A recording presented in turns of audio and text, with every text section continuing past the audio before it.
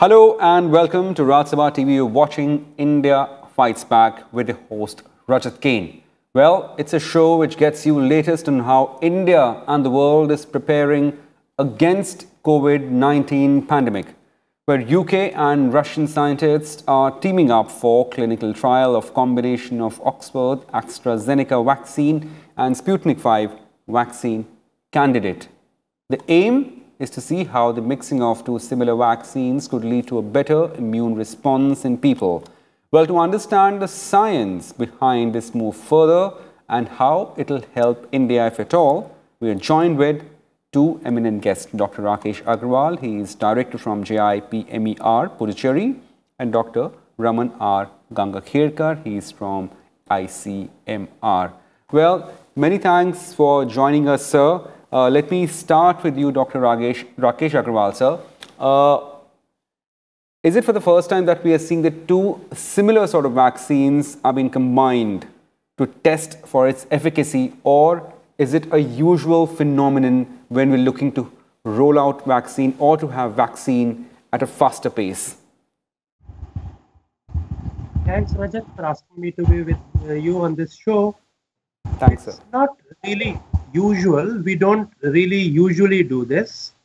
For instance, when we give, DPT vaccine, a person receives 3 doses of similar vaccines. Okay. Sometimes they may be from different manufacturers, but still the material is the same. Right. But for COVID, we are making vaccines which use very different materials, which are very different. However, it's a bit like, the body develops immune response to one vaccine, but body also develops immune response to the other vaccine. Okay. Ultimately, all vaccines are supposed to induce antibodies against the same virus. But these could be slightly different antibodies. And if we use a combination of those, then it is possible that we get 2 slightly different responses, which will be synergistic, which will work together. It's a bit like using an army. You have tanks, at the same time you have infantry. They are slightly different, but both are trying to act against the same enemy. And the difference in COVID is that we are using many different strategies to develop vaccines, and therefore we have many vaccines possible, and we are trying to combine those. But please I hope your viewers are clear that when we are trying to say mixing vaccines, it's not that in one syringe we are going to mix 2 vaccines. Absolutely. Yeah. Or give 2 vaccines of different times, one in one arm and one in the other. No. We give, when we are giving 2 doses, we give the first dose of one kind of vaccine. Okay. And the second dose will be of the second kind of vaccine. And together, they would, give us a good immune response. In case of COVID, we have a specific reason because we are using carriers, we are using adenoviruses, but I think we can discuss that as we go along. Right. Absolutely, sir. Many thanks for your opening remarks. Let me go off to Dr. Gangakhedkar. Sir, many thanks.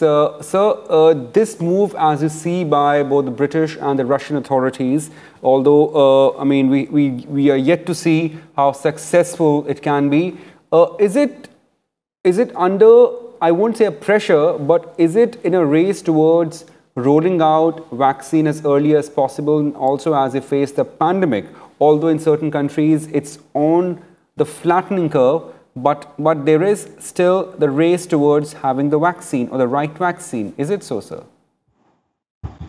No, I would perhaps feel otherwise. Okay. One needs to understand that one of the rate limiting steps in COVID vaccines is number of dosages that you can produce. You have large number of candidates who would perhaps be approved at different time point. Okay. Right. And then you have another important issue in operationalizing, scaling up or delivery of these vaccines. That is, people tend to move from one place to another. Okay. So it is quite possible, if you consider all these aspects. Let's assume I was receiving an X vaccine. I received X vaccine today. And then on the 20th day, whenever I am supposed to take the next vaccine, I have gone to another place where they don't have this vaccine. Now, can I substitute this vaccine and ensure that I don't have any kind of disadvantage, or perhaps I would not use the protection as much, is a question which they will have to answer. Right. Now, Right. fortunately for us, these are two vaccines which are using adenoviruses, and therefore it is possible for them to come up with such a solution where they would be in a better position to ensure that the delivery occurs to as many as possible and the protection levels could be high. Right, right, right. So before I go off to Dr. Aggarwal, just one supplementary question to you, Dr. Gangakhedkar. Now, as we have seen that the process of the clinical trial itself is fairly voluminous, a lot of data is analyzed. Now, will the combined test of both the candidate vaccine, will it also increase the data for the experts to study and then arriving at the decision? I know there are efficacy questions about it as well. No, I agree, but this is a futuristic step. No, it assumes as the first assumption that both the vaccines are going to get approval because of their efficacy as well as their toxicity profile.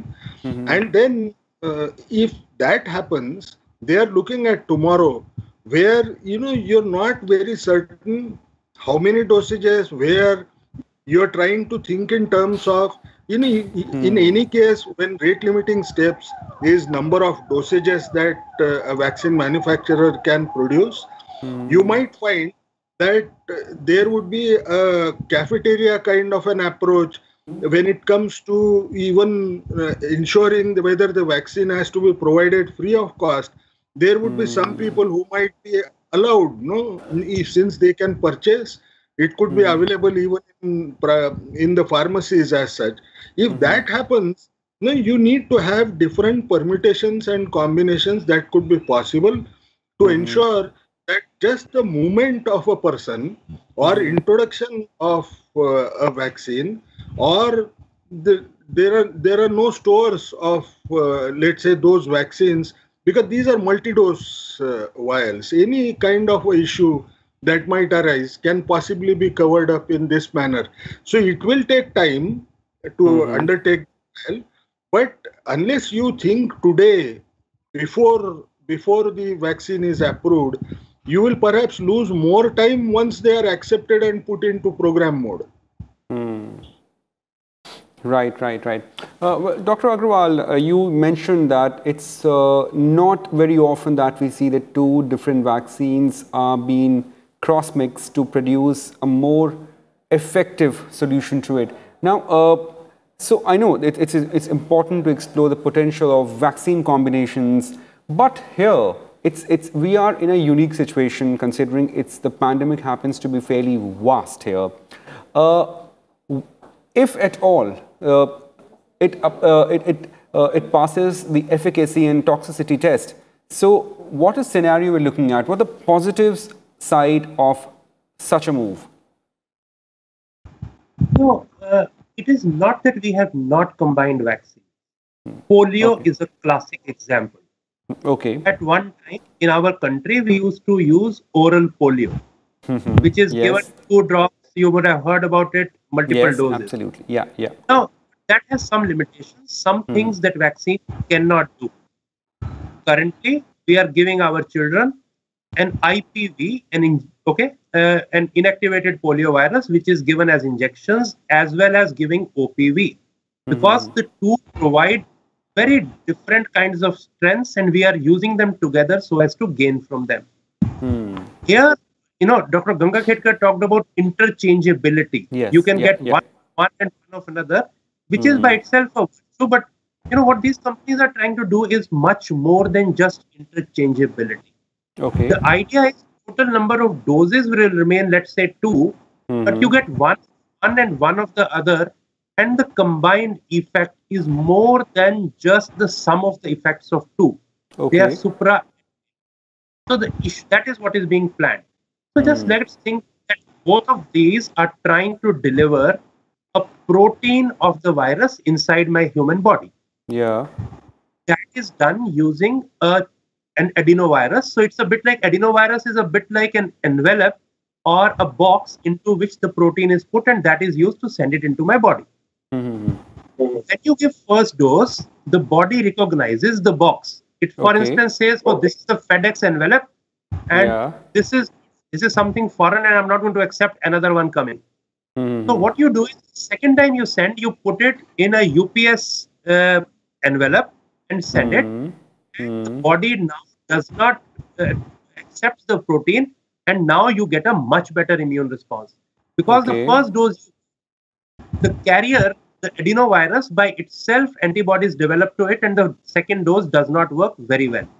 So what they are trying to do is, because the inside protein is the same in the Oxford vaccine and in the Sputnik vaccine, but the carrier or the cover is different, they are trying to fool the body by using two different boxes. First time it comes, it goes into the body. Second time, body tries to think that this is something coming from outside. Now you fool it by putting it inside another virus. So Sputnik already had two human adenoviruses. They had two doses given in different adenoviruses. Adenovirus 26 and adenovirus 5. Oxford had it in the chimpanzee adenovirus.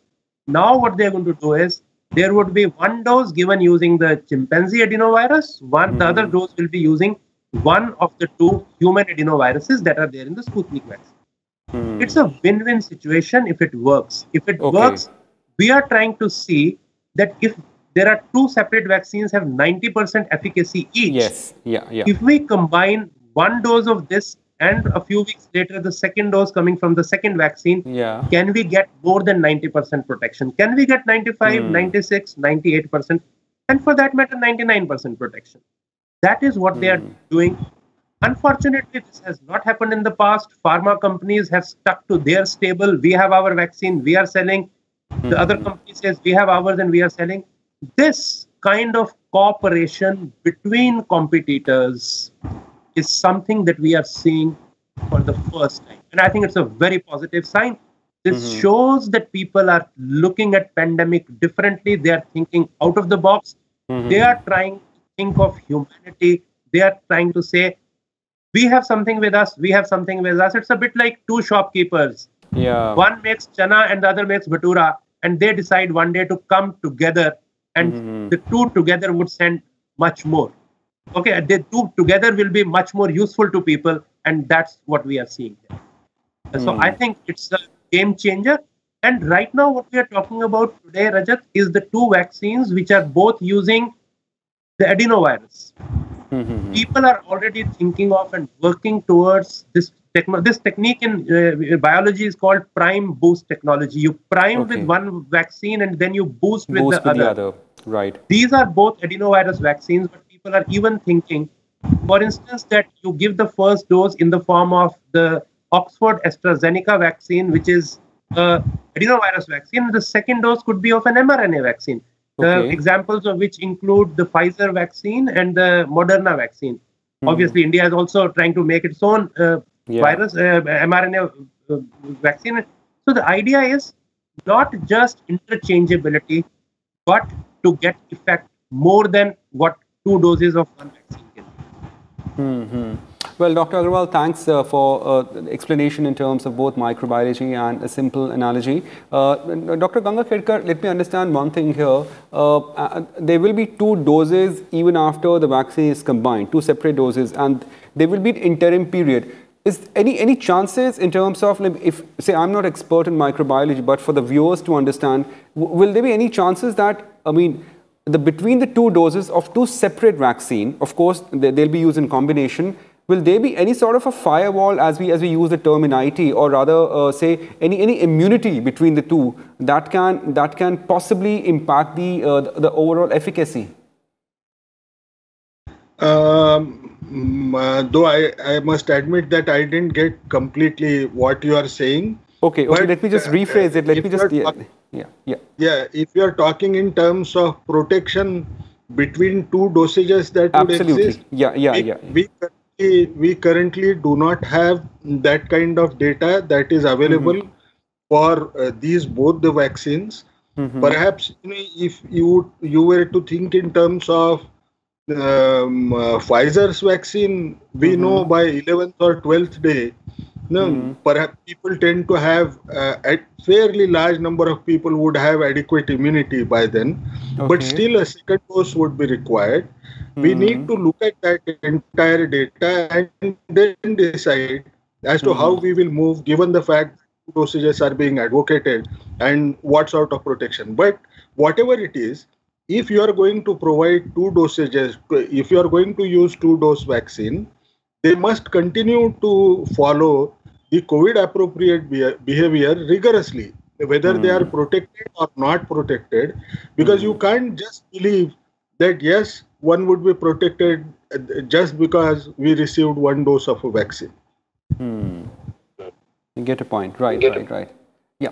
Mr. Aggarwal, here, if we broad base this issue and talk in terms of the production of the vaccine units or candidate vaccine units, and therefore the logistics issue, will it have what sort of an impact you're looking at in India? I mean, if this combination is approved, so will it help us logistically, considering we have a fairly vast population and of course that in itself poses challenges? So more the vaccine, the better for India.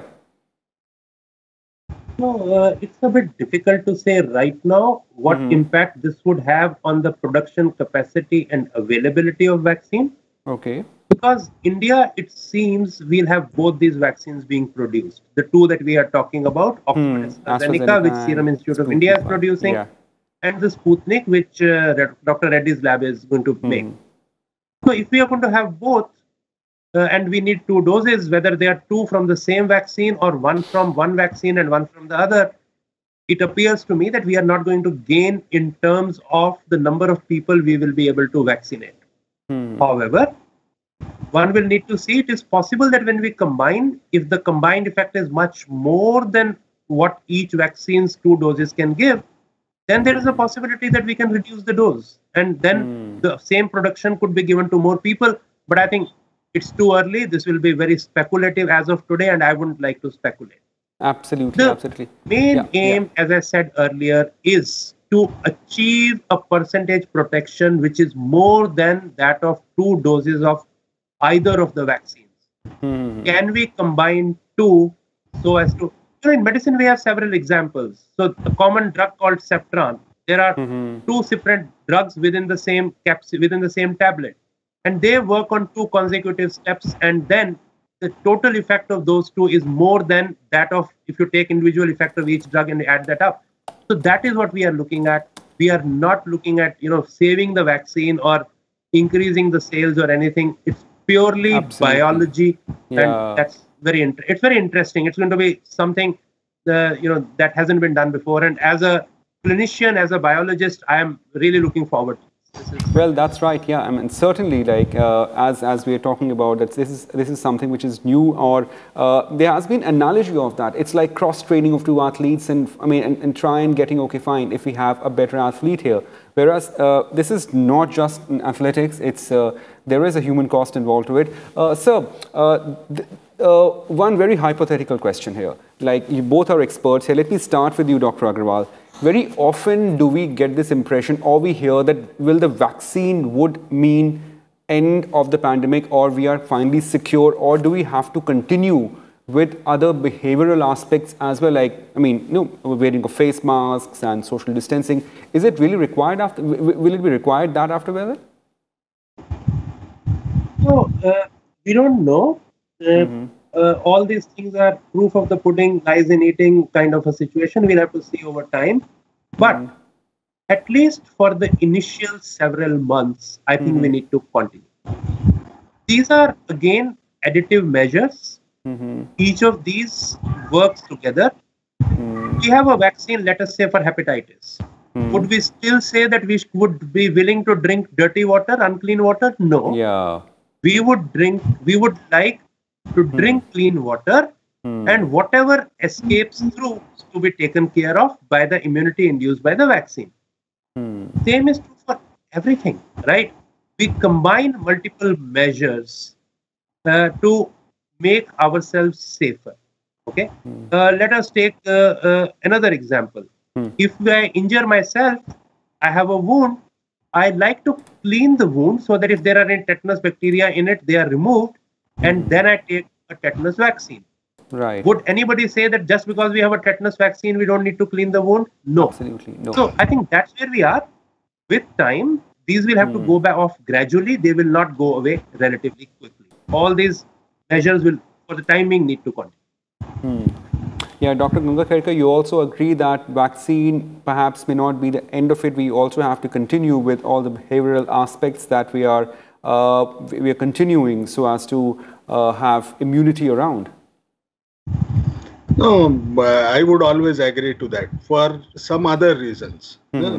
The current vaccine trial designs tend to show you better information with respect to its ability to prevent severe disease or milder disease as well. No, to some extent in some of the trials.